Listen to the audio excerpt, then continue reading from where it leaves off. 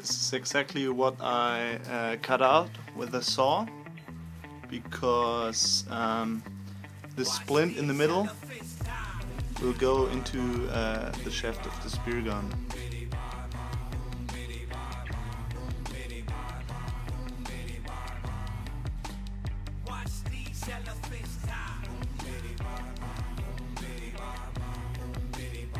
Now I'm gonna flex the handle.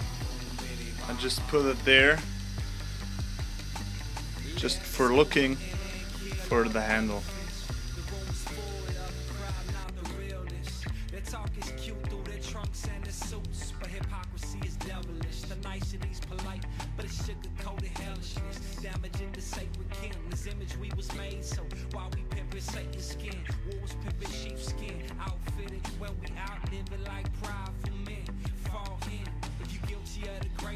Shotgun your flattery, shut down the vanity, derobe your fallacies, and bow before the Most High, and watch these elephants die. Lumberjacking every snake and eye, check your logs out and ounce your imposter for purging in the fire. And maybe we could talk then like real men, admitting that we all need checking. Repent for resurrection, redirecting how we living. Let's get it. Watch these elephants die.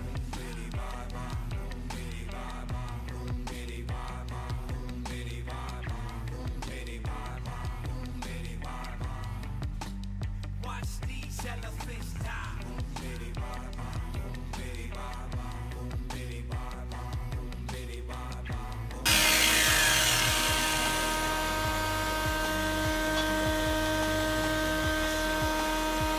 So this is the final idea. This I'm gonna flex away. There is a hole for the handle in there, and over here I insert the trigger with some extra space in there. This I'm gonna flex away as well. So give it a look. Pretty nice shape, I think. Now the drilling and then gluing, and then piece of work done in 4 days. This is how I make the channel for the splint of the handle. I just drilled a couple of holes in there, and now I use plywood saw to saw around 1 times there, and then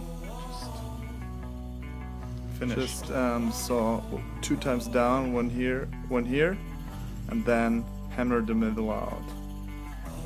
Not that difficult. And here comes the heart of the spear gun. See. That's the rest of it for now.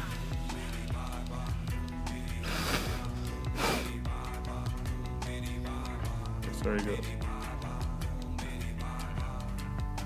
When you worked exactly and did great measurement, then it would easily fit in there.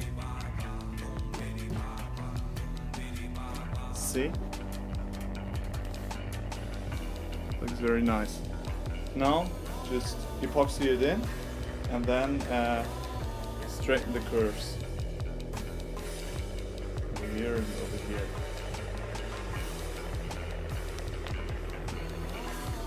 This is how it looks.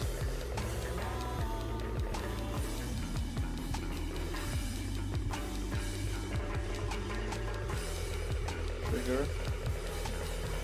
I will insert him after I fill it up with epoxy over here.